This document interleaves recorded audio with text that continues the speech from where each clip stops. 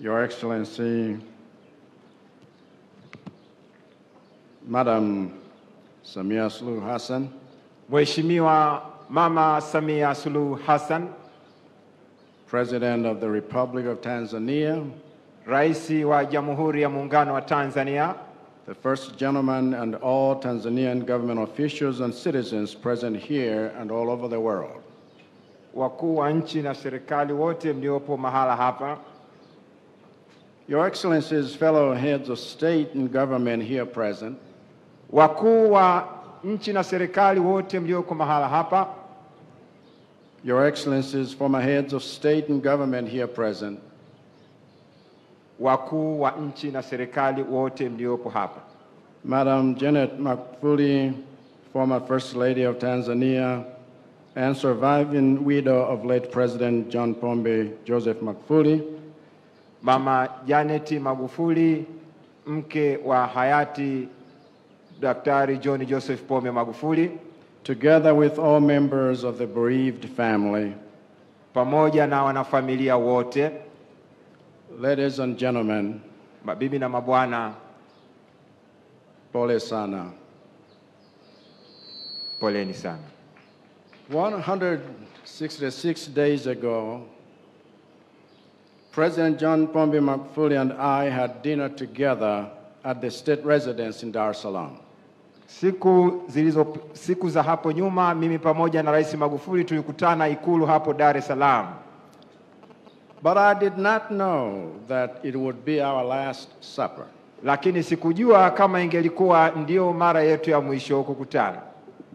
The following day, he saw me off the apron of Julius Nyerere International Airport. Siku iliyofuata alinisindikiza mpaka uwanja wa ndege wa Julius Nyerere wa kimataifa. But I did not know that it would be our last.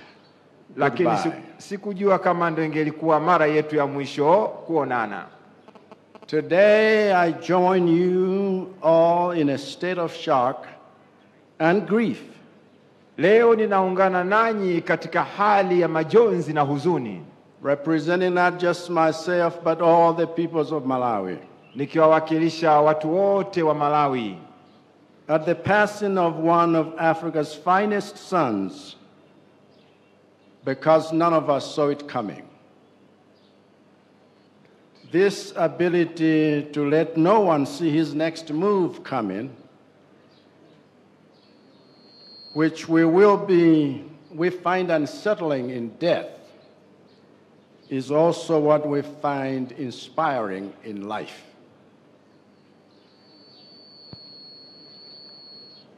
When they said laziness and sloth in public service cannot be cured,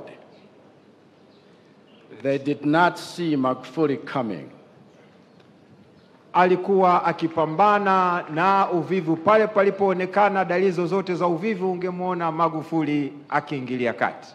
When they said the cartels of corruption strangling Africa's governments cannot be defeated, they did not see Magufuli coming.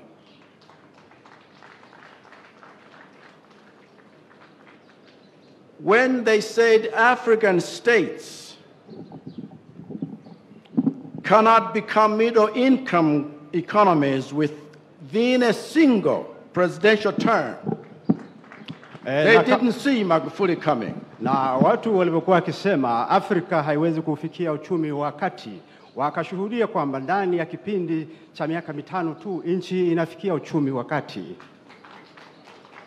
When they said infrastructural projects in Africa cannot be completed on time and on budget, na waliposema kwamba miradi mikubwa ya miundo mbinu haiwezi kukamilishwa kwa wakati na kwa bajeti mwafaka, they did not see Magufuli coming. Hawakumuona Magufuli kwamba anaweza kulifanya hilo. When they said the only way to pursue our development, na waliposema njia pekee ya kufikia maendeleo yetu is to follow failed prescriptions of foreign financial institutions, kwamba ni lazima tufuate maelekezo ya taasisi za kimataifa ambayo maelekezo yenyewe yameshindwa, that have left Africa more impoverished and in debt than they found it, Na maelekezo hayo ambayo tumekuwa tukipokea kutoka taasisi za kifedha za kimataifa yameacha Afrika ikiwa imeumizwa na madeni mazito. They did not see Magufuli coming. Hawakujua kwamba Magufuli atakuja. To us, who had the privilege of knowing the unpredictable Magufuli, na kwetu sisi ambao tulipata fursa ya kumuona huyu Rais Magufuli ambaye hakuweza kutabirika, the example of his life of service shall ever forever be a launching pad of our own. Na maisha yake ya utumishi wa mfano itabaki kwenye kumbukumbu yetu.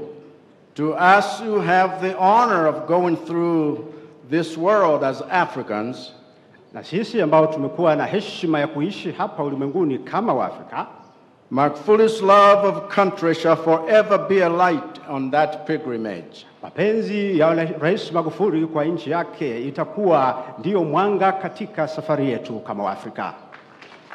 To us who have been entrusted with governing the nations of our beautiful and rich continent, nasi tuliopewa bahati ya kupewa dhamana ya kuendesha mataifa yetu katika bara hili tajiri, Magufuli's leadership shall forever move us out of complacency. Na uongozi wa Magufuli na mfano wake utaendelea kutuweka na kutuondolea uzembe. It is right for us to hold him in this regard. Ni vyema kwetu kumchukulia Mheshimiwa Magufuli katika mwelekeo huu. John Pombe Joseph Magufuli was not just an icon. Mheshimiwa John Pombe Magufuli hakuwa tu nyota, he was a hero. Alikuwa ni shujaa. May his name be preserved in every capital of Africa. Na jina lake sasa lihifadhiwe katika makabati yote ya Afrika, as a symbol of the kind of resolve that will create the Africa we want. Kama alama ya uamuzi thabiti utakaopelekea kuipata Afrika tunayohitaji.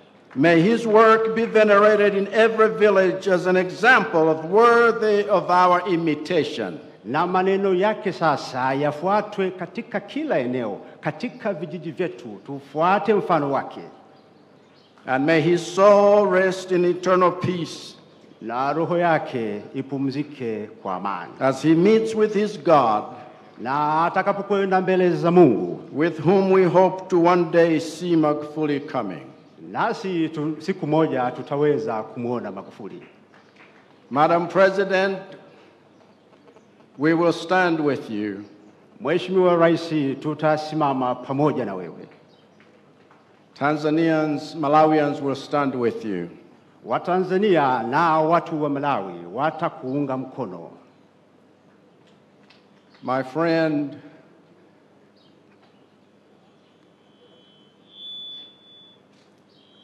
kwaheri ndugu yangu. Rafiki yangu, kwaheri ndugu yangu. My deepest condolences to you all. Natoa pole zangu za dhati kabisa kwenu.